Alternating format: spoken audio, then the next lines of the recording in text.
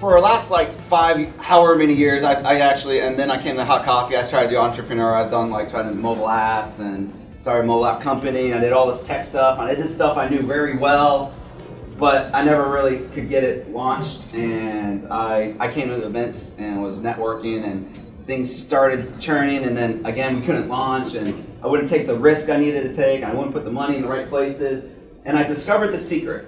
And I'll go through this, but really what it takes is a passion that someone else has, a passion that someone else is highly intelligent and knows everything about, and you just have to be completely naive and ignorant to it and just go. And then you're able to make like bold decisions because you have no idea of the consequences up front, and you're fearless because you're like, I'll just do it.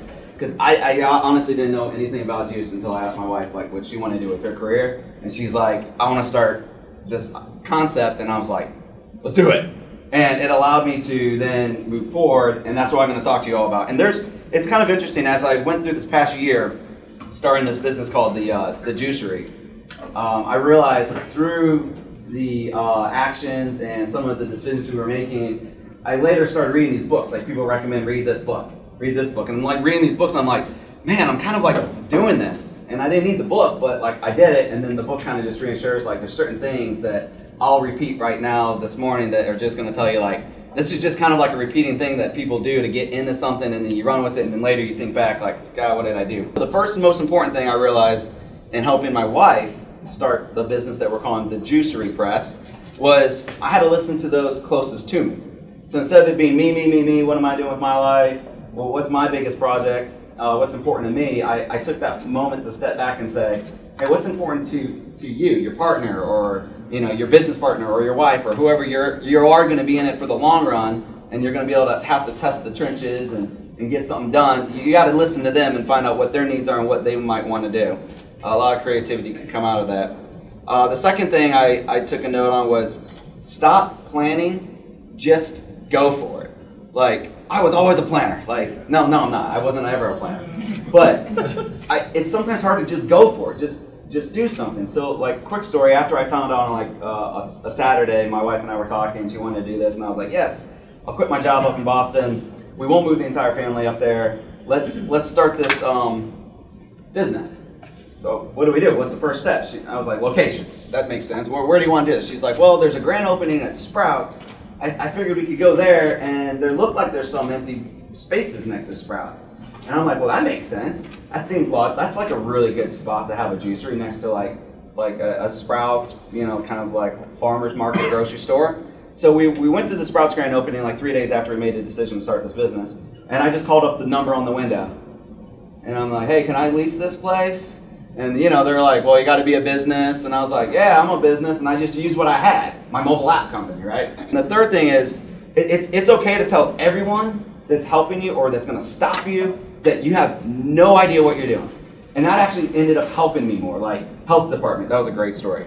Like, they go in there. The health department is there for obviously a really good purpose for the city of Huntsville, making sure companies don't start restaurants and then people get foodborne illnesses and all that.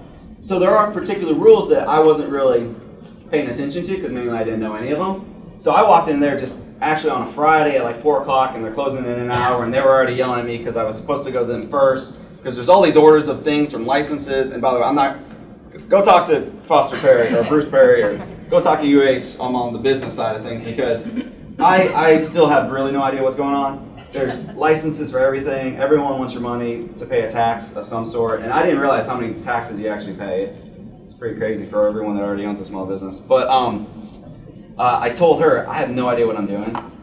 Help me. And I said that same thing in every courthouse I walked into when I walked in there with the papers. And I'm like, I don't know. This is what I have. How do I file this for this permit? Very helpful. Very helpful when you just go ahead and open your arms up and say you don't know what you're doing. Which really wasn't a lie for me at that point. So, and then the fourth point, be agile. Don't be afraid to explore and adopt new things. So going back to that, don't plan. Well, okay, obviously you got to have some plan, right?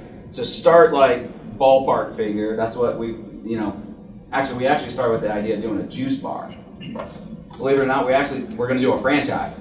We filled out the application because we didn't know what we were doing. So I was like, let's do a franchise. That's why they're here. It feels very comfortable. There's already a juice bar in town. Seems successful. Like, we weren't going to stray from that because I thought that was already a little different than what I'm used to in computers and stuff. So, and then that didn't work out for one reason or the other, and that's another 17-minute conversation. And it all worked out though, because our plan was sort of like this. We were able to like be agile and adjust very critical decisions, adjust those decisions to our needs at just the right time. But there were moments where we had to tighten up those decisions, and you'll know when it's the time. Just don't feel like you have to overcommit too early.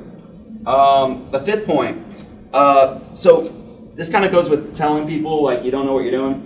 Like, I started calling people and I started getting on the website and I started like realizing like, why isn't Huntsville's like website for the cities and state and county and where you got to go get your sales tax and your permits, why aren't they like, why isn't there just like, you know, I wanted like a go to one website, start here, and just like a one-stop shop, and it'd all be web-based, because like I wanted to do the whole business on my phone, which actually I did most of it on this phone. Like, I sat in like the sales tax office and I walked up there with the form. I'm like, I don't know what I'm doing. Is this everything? And she's like, no, you missed this whole thing here. You don't have like a new FEIN number, because I was just switching the business from Kid Debit, which is my mobile, to something else. I was like, oh, you're right. That's a big deal. I'm like, hold on. So I went and sat down, and you can actually, in 10 minutes on your phone, become a business and register with the IRS and get a FEIN number. I walked right up, I was like, here it is. She's like, oh, okay.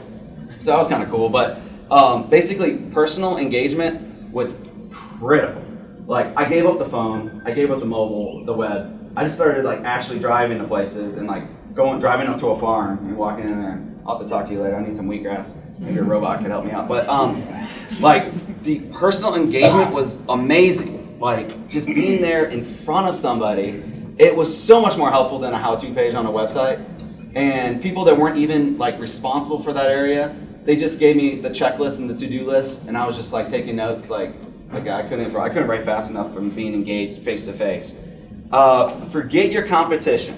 So I'm on note 6, and I got one more after this. So of course I'm very competitive, and I started worrying about like, all right, what's our competition doing? You know, we were going to do this, and they're doing this, and forget about it. Like, that was the poison in like the startup. Like, after I convinced people to give me money, after I was like completely ignorant to failure, and I had no idea how we were going to fail, which actually is the scariest part about this, because as I'm starting to learn about the business, I'm starting to realize exactly how we could fail. So that's kind of a lesson learned. I started like becoming obsessed about the competition, and then read in a book. It was like chapter 9, and I was like, felt like I was skipping around in the book, and now I'm trying to follow some of the advice that other people have given me.